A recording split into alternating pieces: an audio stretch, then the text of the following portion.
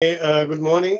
Thank you very much, Father Noel, for inviting me to participate in this liturgical celebration of witness to the Lord and inviting me to do the exegesis on today's readings. We start off with Zechariah 9:9. Rejoice greatly, daughter of Zion. Now, as you all know, Zechariah is a minor prophet. He lived during the time of the exile.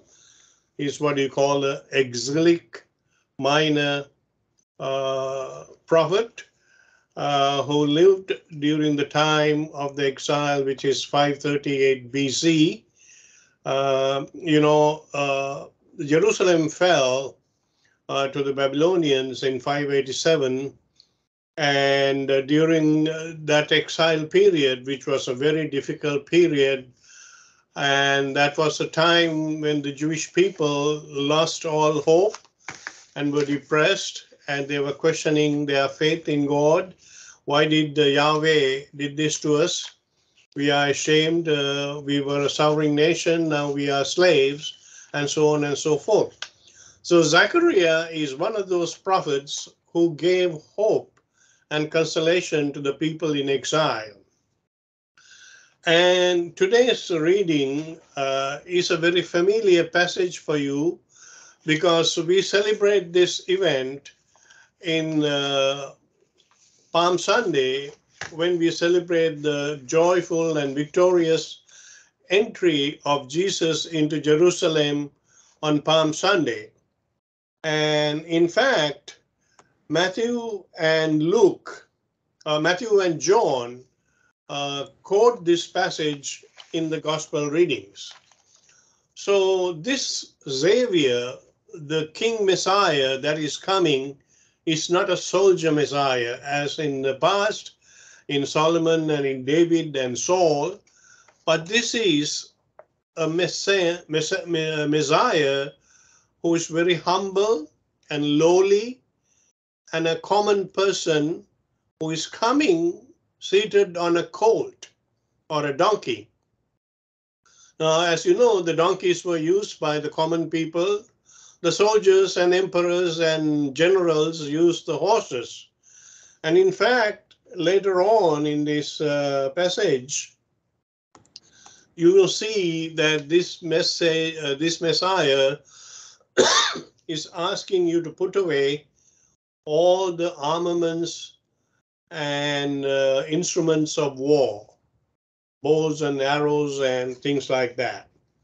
So for the first time, you have a Messiah that is a humble, a man of the people, almost like a shepherd, and not a conqueror, not a soldier.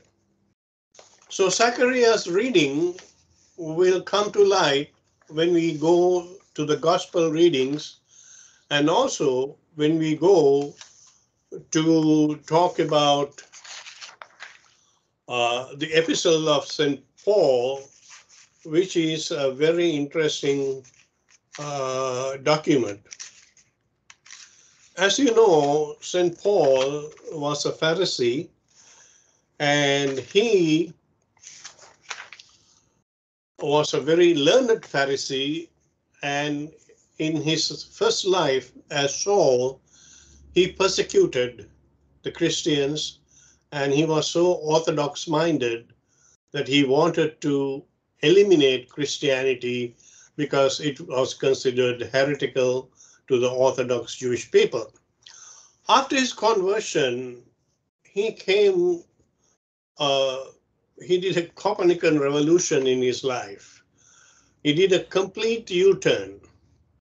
He rejected the Pharisaic, the Orthodox Jewish theology and the doctrine and way of life. And the Jews believed by observing the Torah to the letter, observing every law in its nuances, and they will attain intimacy with God or salvation or redemption. which was an impossible task because there were million laws and sub-laws and sub-context into the Torah. So there was no way that one could attain redemption through Torah. And it was impossible. It was a huge burden on the people. And the Pharisees, the doctors of the law, and the religious authorities kept piling up more and more and more, and they had no care for the people. People were looking for consolation and rest and thirsting for the intimacy of God. But so Paul, when he got converted, he came and wrote this great book of the Romans, the epistle or letters to the Romans, where he exposes his theology, his new theology of redemption through faith in Christ. In fact, the Protestant movement's fundamental basis was this theory: faith redeems you. Redemption by faith alone. So no amount of observing the laws, no amount of doing good work was not going to give you salvation. So Paul's text here very clearly shows that there are two styles of life given to us. One is the life of sin, death, which is called the kata sarka, and the life of the spirit, which is called the kata pneuma. So it's a contrasting style, it's a contrasting theory that he exposes, that if you believe that you are going to observe the law and get redemption, you are actually in the flesh and you are not going to get redemption. That is death. That is destruction. But if you believe in the merciful God, that he will forgive you, that he will console you, that through faith in Jesus Christ, that you will get your redemption. So Paul's fundamental thesis is that redemption is through faith in Christ. And this is going to be further developed in today's gospel, which is a very interesting gospel passage. This gospel passage today is very controversial, actually. A lot of scripture scholars like Julius Wellhausen and Julius Weiss and a few others, Harnack, they have disagreed vehemently on various aspects of this passage. Initially, they disagreed that this is not a coherent passage, but it's an interpolation of many traditions and passages from others.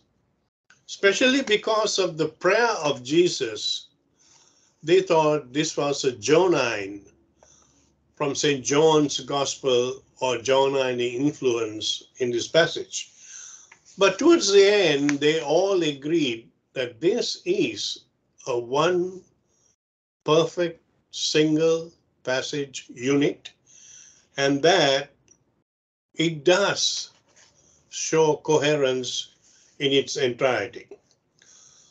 This whole passage is divided into three categories. Okay, the first is Jesus thanks the Father for revealing these mysteries and the salvation of God, the message of God, to the ordinary people. To the ordinary people, Anavim Yahweh, the poor of Yahweh. Then the second thing, he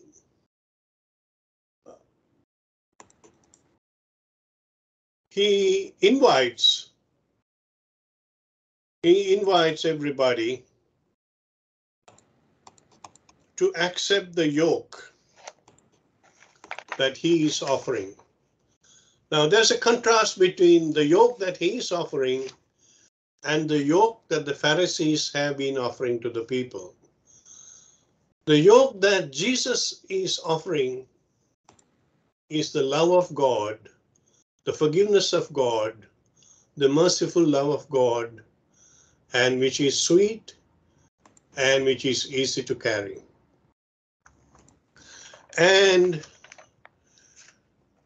in some sections in Luke's Gospel, there's a controversial passage where Luke talks about the knowledge that he has of God is as opposed to the knowledge that the Pharisees and the doctors of the law were giving. Jesus says, my knowledge of God, my knowledge of salvation is directly from my relationship with the Father. He revealed himself to me, and nobody knows the Father except the Son.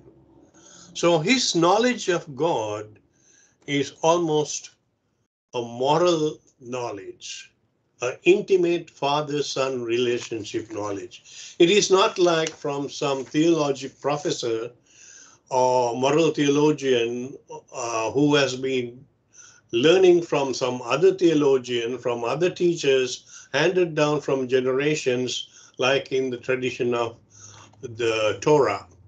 So he says, come to me, I will give you refreshment, because my yoke, which is the yoke of salvation through faith in Jesus Christ and in the Father. So this is a beautiful passage, and it all blends into one, where Jesus confirms what Paul is saying is in his epistle, that salvation is not by obeying a whole heap of laws, but by deep faith in Jesus Christ and in God, and believing in his merciful love. Thank you very much. I wish you all the very best. God bless you.